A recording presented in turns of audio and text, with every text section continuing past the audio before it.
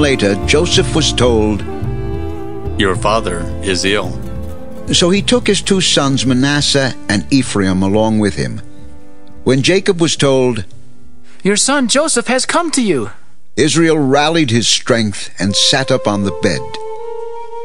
Jacob said to Joseph, God Almighty appeared to me at Luz in the land of Canaan, and there he blessed me and said to me, I am going to make you fruitful and will increase your numbers. I will make you a community of peoples, and I will give this land as an everlasting possession to your descendants after you.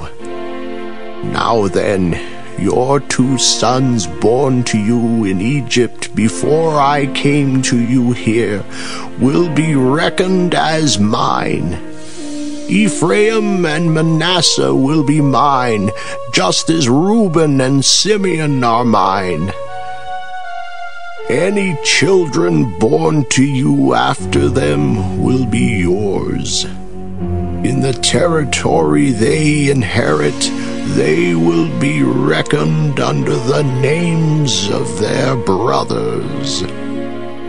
As I was returning from Paddan, to my sorrow Rachel died in the land of Canaan while we were still on the way, a little distance from Ephrath. So I buried her there, beside the road to Ephrath. that is, Bethlehem. When Israel saw the sons of Joseph, he asked, Who are these? They are the sons God has given me here. Bring them to me, so I may bless them. Now Israel's eyes were failing because of old age, and he could hardly see. So Joseph brought his sons close to him, and his father kissed them and embraced them. Israel said to Joseph, I never expected to see your face again, and now God has allowed me to see your children too. Then Joseph removed them from Israel's knees and bowed down with his face to the ground. And Joseph took both of them, Ephraim on his right toward Israel's left hand, and Manasseh on his left toward Israel's right hand, and brought them close to him. But Israel reached out his right hand and put it on Ephraim's head, though he was the younger. And crossing his arms, he put his left hand on Manasseh's head, even though Manasseh was the firstborn. Then he blessed Joseph and said, May the God before whom my fathers Abraham and Isaac walked, the God who has been my shepherd all my life to this day, the angel who has delivered me from all harm, may he bless these boys. May they be called by my name and the names of my fathers Abraham and Isaac, and may they increase greatly upon the earth. When Joseph saw his father placing his right hand on Ephraim's head, he was displeased.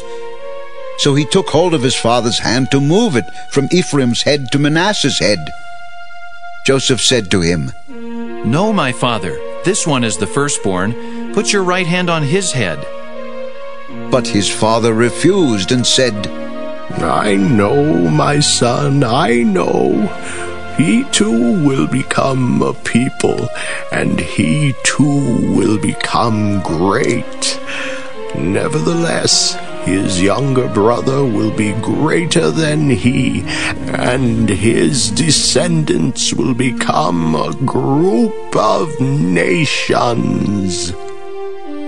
He blessed them that day and said, In your name will Israel pronounce this blessing. May God make you like Ephraim and Manasseh." So he put Ephraim ahead of Manasseh. Then Israel said to Joseph, "I am about to die, but God will be with you and take you back to the land of your fathers. And to you, as one who is over your brothers, I give the ridge of land I took from the Amorites with my sword and my bow."